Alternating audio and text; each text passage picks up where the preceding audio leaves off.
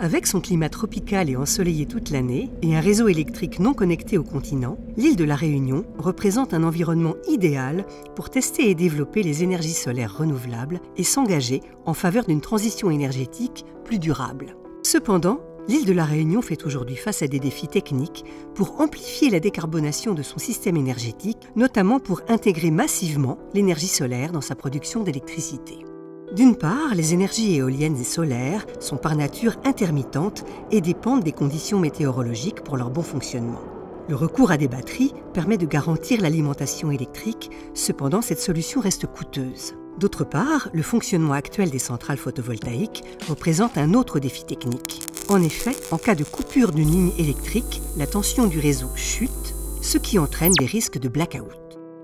Le projet TwInSolar vise à répondre à ces enjeux techniques en développant la recherche dans l'énergie solaire afin d'accélérer la transition énergétique à La Réunion.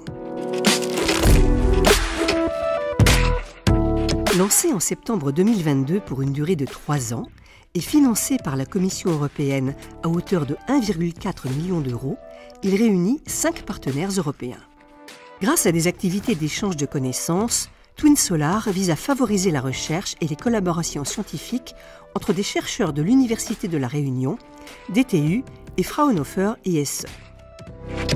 Les thématiques de recherche incluent notamment la prévision de la production solaire et de la demande, la conception, la modélisation et le dimensionnement de systèmes énergétiques, ainsi que la gestion intelligente de l'énergie. The University of La Réunion is a well-known research center in the field of energy, solar energy and its integration in isolated area. I initiated this project for 2 main reasons.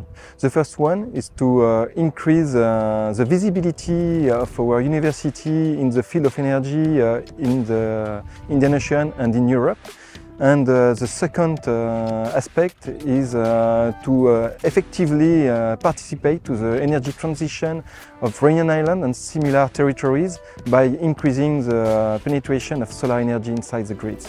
Le renforcement des partenariats noués par l'Université de La Réunion dans le cadre du projet contribuera à renforcer sa visibilité en Europe et à l'international.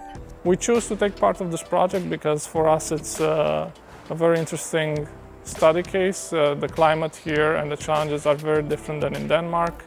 La Réunion has the ambition to integrate massive portion of its electricity grid with solar. And this is very interesting us from a research point of view. Yeah, we will implement all-sky imager system to produce very high-resolution forecasts for this campus. And we will combine this with adapting our satellite-based forecasting system also for La Réunion.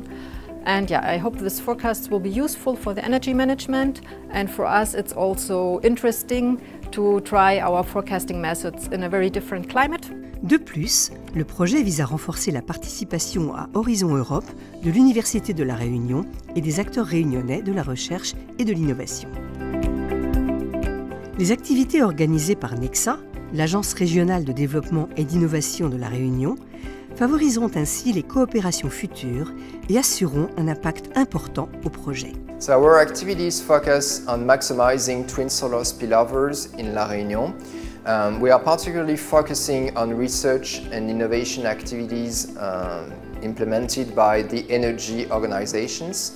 Our objective is to increase their capacities, but also participation in Horizon Europe. Enfin, des activités de partage et de diffusion des bonnes pratiques seront menées par la Commission des îles de la CRPM afin de diffuser les connaissances développées au cours du projet avec d'autres territoires insulaires confrontés à des défis similaires pour leur transition énergétique. Through TwInSolar, the CPMR Islands Commission engages alongside its member region, La Réunion, to demonstrate the potential for islands to be pioneers in the green transition, thanks to their commitment in the development of sustainable and renewable energies.